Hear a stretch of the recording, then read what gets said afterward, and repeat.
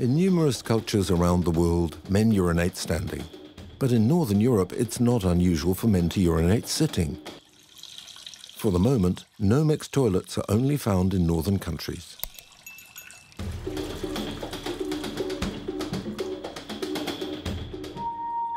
Beyond the restraints of culture, concentrated urine badly coats drains with scale.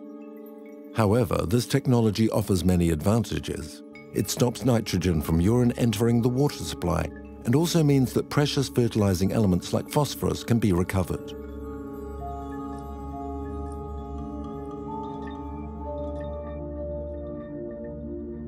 An organic fertilizer made from recovered urine is sold in Switzerland and Germany. In France, some vineyards are testing fertilizer made from human urine. But there again, there are restraints to the reuse of urine. Although it is quite sterile, it may contain medicine residue. Anyway, the population often are psychologically opposed to using our own matter for growing food. This repugnance appeared quite recently because for a very long time human and animal excrement were the main fertilizers used in agriculture. But the youngest amongst us have forgotten that. Even though the concept is an old one, dry toilets to recycle human waste have always had fervent supporters. For a long time, dry toilets were that, a poo, a little sawdust.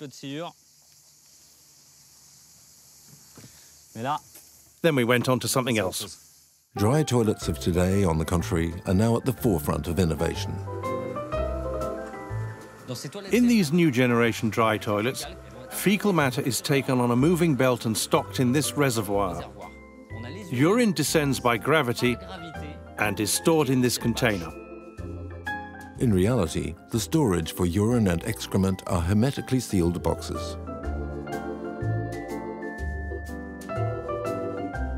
A powerful ventilation system renews the air and removes the smells which used to haunt old dry toilets.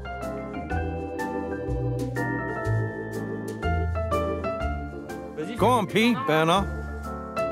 Urine is collected and directly reused, drop by drop, to fertilize nearby plants. This type of toilet is installed in major urban centers, notably Paris.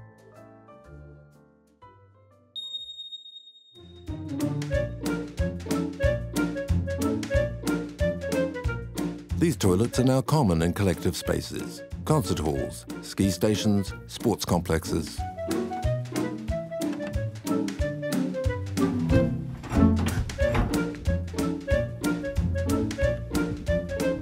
Some private citizens have taken the step too. So, Christian, how long have you had this put in? Well, a bit over 2 years. What sort of savings have you made? Well, listen, it's about 30 cubic meters a year. That's 10 cubic meters per person. That's a lot. In Germany and in countries of Northern Europe, the separation principle is already used in housing. In France, some pioneers are clearing the way. So nowadays we manage to install this type of toilet, even in housing blocks, notably with our first try at Dol de Bretagne, where there were 24 units, that's 60 people who are to be equipped with this sort of separation system, which permits treatment of all the waste of 60 people.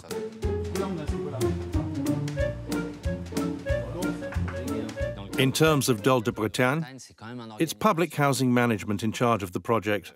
And so that proves that even institutions are starting to change, which we can be happy about. Fecal matter is collected once every 6 months from the unit to be composted outside the building. The urine is collected in the basement, takes up about the space of a car park place, and is reused by a local market gardener, which means that it's completely possible nowadays to put separating dry toilets inside buildings, even on several levels. This technology is particularly adapted to new urban zones constructed at the edges of towns and close to fertilizer users. Difficulties in stocking and transporting waste remain a real restraint in towns.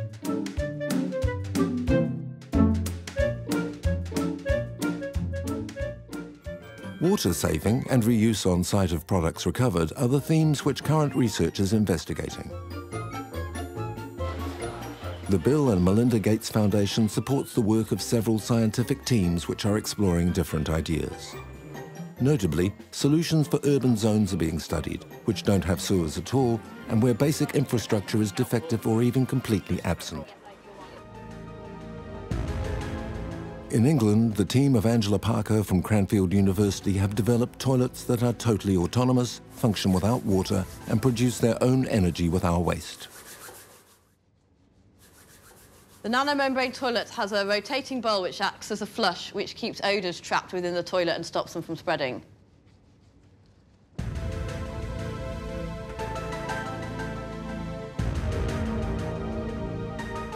The excrement falls on a trapdoor that pivots on its axis when the user has finished. The base of the toilet is then blocked and no smell can escape. When you go to the toilet in Europe, you flush the toilet and your waste is transported to a sewage treatment works, and there's lots of different processes that happen in a sewage treatment works. When you use a nanomembrane toilet, all those processes are contained in a small footprint unit and converts it into clean water and ash. A worm screw sends the solid excrement into a mini combustion chamber which produces energy by reducing it to ashes. The liquids are filtered by a nanomembrane with extremely small pores, a millionth of a meter, which let only water pass and hold back substances carried in the urine. At the exit, perfectly sterile water is obtained which can be used for gardening and other domestic uses.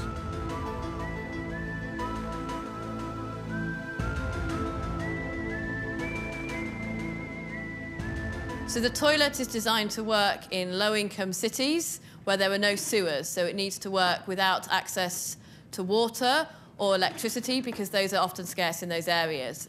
And the only thing the user has to do is open and close the lid and empty the water and the ash.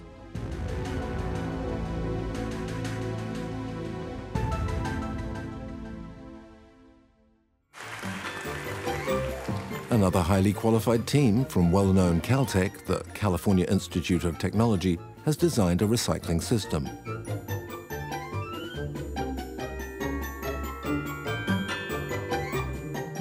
A French startup has developed the Caltech technology to industrialize and commercialize ecological toilets that are water autonomous.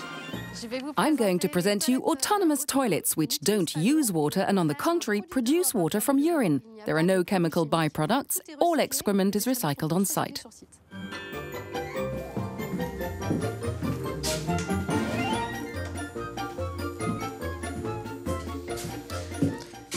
These are Weco toilets, normal water toilets. And behind this is technology. The urine and excrement come to this septic tank, where they're biologically treated, which allows the decomposition, reduction and digestion of solid waste. Liquid goes into the electrolytic reactor. You can see the little bubbles, which is the process that allows the destruction of bacteria and water clarification. And this leads to clear treated water such as we're used to, which is then filtered and sent to a tank to be reused for flushing the toilet indefinitely in a closed circuit.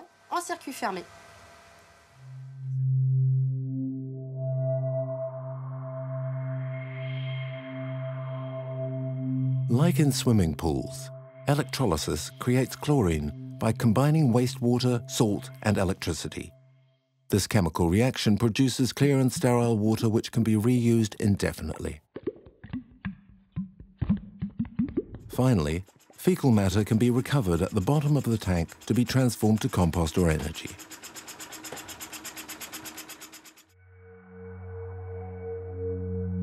At the moment, the first toilets like this are in service in public structures or installed in private homes that aren't connected to the sewer system. Water in France isn't expensive, so we have a tendency to look upon it as an inexhaustible resource. We're connected to sewers everywhere. In the 80s, everything was supposed to be connected to the network. That's why we now say, free ourselves from that. We have all the infrastructure, but on the one hand, the water resource isn't inexhaustible. The rivers which bring our drinking water will drop by 10 to 40%. Also, maintaining a treatment system is extremely expensive, and in environmental terms, there are a lot of leaks estimated at up to 20%. So our technology will be useful for tomorrow in France, but it is useful already right now in developing countries where there is no sewer network.